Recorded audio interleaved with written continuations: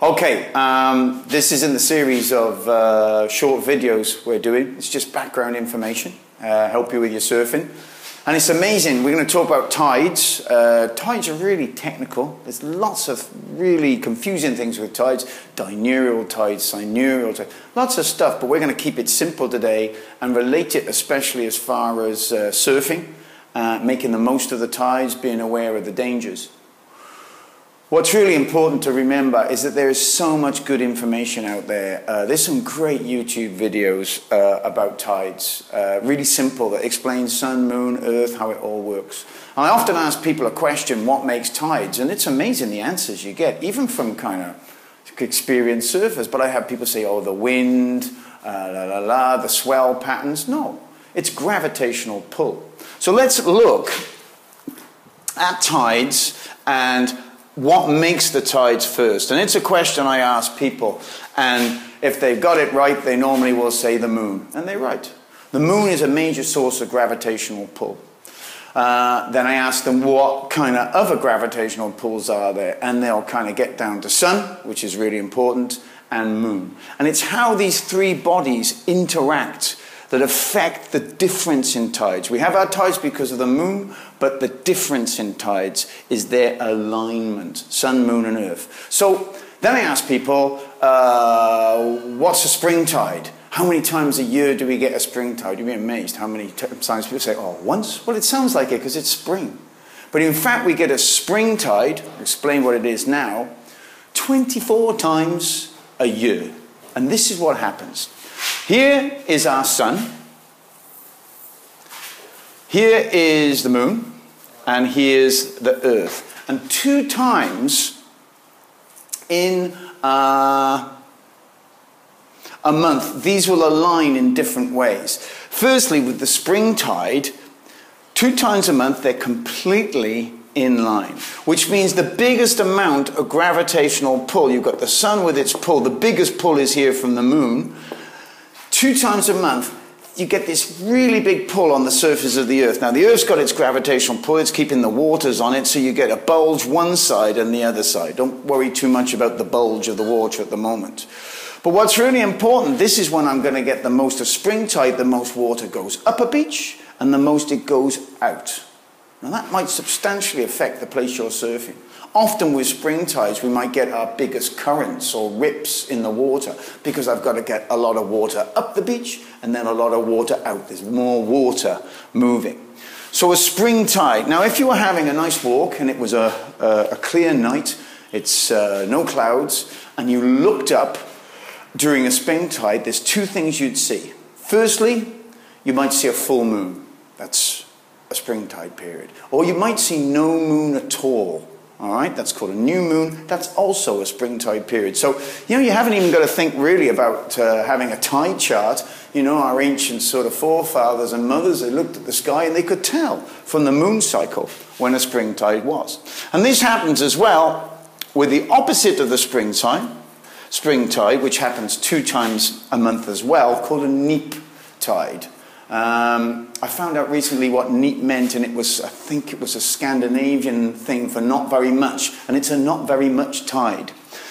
The neap tide, the sea doesn't go that much up the beach, and it doesn't go that far out. Don't forget, this could be reef or whatever, And this is what happens. Here's our sun, here's our earth, and there's our moon. Now, they're completely out of line this time. So the least amount of gravitational pull is executed on the waters of the earth, so I don't get that much movement. Again, this might seriously affect the places where you surf. I know reef breaks here. I was surfing one yesterday that's always better on a deep spring tide at low tide. It was kind of a half a neap yesterday, and it got to low tide, and it wasn't as good as it would have been on a spring tide. This is how it happens. Okay, now, I ask people very often, like, how many tides do you get a day? And again, you get some flipping different answers there, but how many high tides and how many low tides? Well, you get 2. You get 2 high tides and 2 low tides. Don't forget there are other tidal systems. We're not going to talk about that today in the world. You've got sidereal, diurnal tides, and I know a place in the UK, for instance, that get 4 high tides and 4 low tides on the Isle of Wight. Really weird stuff going on. But the standard is for us, we're going to have 2 high tides and 2 low tides, okay? So, how many hours between high tide and low tide? Now, it's pretty simple. If there's 2 in a day, you can work it out to 6. But it's not an exact 6. That's due to a wonderful guy called Pope Gregory and stuff like that. He changed tides. He changed our calendar. What we have now is what's called a Gregorian calendar. So we got leap years coming along. And in leap years, we miss a day or 2 days. And that's where there's not an exact kind of 6 hours between each tidal movement. Okay. But if it was high tide today at 2 o'clock in the afternoon, and you come back the next day, what time in the afternoon would be high tide? And it's an hour on. And it's just about an hour. It's not an exact hour. It can be like almost 3/4 an hour or right up to an hour. So it moves on an hour every day. Now that's really important for you, because like that really nice surf spot that you enjoyed surfing at 2 o'clock in the afternoon or 5 o'clock in the morning or whatever time it was, you got to get there an hour on and an hour on. You're always chasing the tide. Now the tide, we'll talk about this in a minute, but the tide also moves at various speeds. Now it's called the rule of 12s, and it says that there's 6 movements between a low to a high and a high to a low. For each complete cycle, there's 12 movements. And I always draw a diagram of this to keep it simple. So let's have a look at it now. Here's a box, which is really, let's say it's a beach. Yeah? I'm going to split this box into 6 separate areas. It's really funny. I was talking to an experienced surfer today, really experienced surfer. I never knew that this existed. And it's really important to us. So here's our low tide and here's our high tide. At the low tide, yeah, for about 3/4 an hour, don't forget this is connected to another 6 movements and another 6 movements. But at the low tide, the very point of low tide, for about 3/4 an hour here, the surf, the sea is very slowly moving. And it almost seems to stop for about 15 minutes. Okay, after that 3/4 an hour-ish, and this is an ish for all beaches, it starts to speed up. Yeah? So here I've got about an approximate hour and 3/4 period, yeah? After that hour and 3/4, bang, it's like somebody put a switch on, and it races up, that beach. There's our half tide period, that's 3 hours kind of there, and here we go, an hour and 3/4 before our high tide, it starts to slow down in this period, and that's about an hour, and for 3/4 an hour, it's quite slowly moving. It's funny. I had an old Devonian guy who was a fisherman. He said to me once, he said, "Son, it's like an old horse. Old horse can't gallop straight away. The first thing it does is walk, then it has a bit of a trot, and then it can gallop. And when it wants to stop, it doesn't stop straight away. It has a bit of a trot, and then it can slow down, you know." So this is really important to us. Now, when would we get the most rips, currents? Well, it's pretty obvious where I got the fastest moving period. Now, that's not a general rule for all beaches, but you kind of can work on it. So when am I going to get the most rips? When will I get the most sideways movement? Especially when you're a beginner and you're in the white water and you don't want to be moved around too much. That's really important that you understand this. Now, there's always a big safety side to surfing.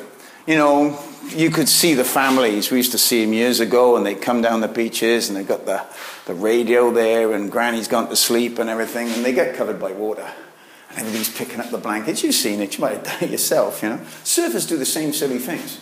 I've seen surfers surfing like a reef break, and there's no way they should have stayed in the next section of tide, and suddenly the water's got too high at that reef or too low, and they're in the rocks.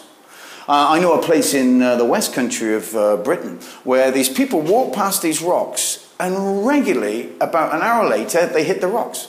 They just forget the sea is moving. So here it happens. You get a little bank of pebbles, and people will often, they're riding in, they've been on sand, they forget there's tide movement, they're just beginners, and they jump off and hit the stones. Oh, there's stones. where you're in when you're surfing is constantly moving, so you've got to think of the safety issues with that. But what's super important too is wave quality. Now, for every beach in the world, I don't know any beach or reef really. There might be some that is great for every stage of the tide. Rising tide, dropping tide, it's always great. There's normally a better tide for that beach. And it might be a better tide for your ability level. For instance, I know another beach in the West Country which is low tide, it's really barreling and, you know, a hard-breaking wave. And because people think, oh, that's when it's good, all the good surfers go there then, and they're beginners and intermediates, they go there. That's crazy. The same beach at mid and high tide is a much easier learning beach. So this is what you've got to do. I write the Storm Rider guide for this island of Lanzarote, and what we do, we put in the correct tides for each surfing spot. But get local information as well. The internet's incredible. And it starts telling you what is the best tide for you. And then find out, well, hang on, I'm like intermediate, or I'm beginner, or I might be an expert. When is the best tide at that beach for me and my level? I mean, there's nothing worse than surfing for 2 hours or 3 hours. You're super tired, you get out the water and everybody's arriving. And you can see the surf's getting better and you're too tired to make the most of it. Or the other way round. You get there, I think this is worse, everybody's getting out. And they go, oh, you missed it. It was really good on the mid-tide, but now it's high, it's not so good. So find out for every beach you go the best tide. We live our lives as surfers around the tides. One last thing I'll add, internet's fantastic, you know, and I also use one of these, which is a tide watch. You know, even yesterday surfing, I was out in the water, I said, yeah, what is that? And I was able to check it. There's various tide watches on the market, and they can really, really help you on your surf trips and stuff. So, we surf around the tides, we live around the tides, get used to them, read them, and on your surf trips particularly. If it means you've got to get up at 6 o'clock in the morning to surf that, you do it. You know, the tide, they used to say, tide and time wait for no man. And that's for sure in surfing. Thanks.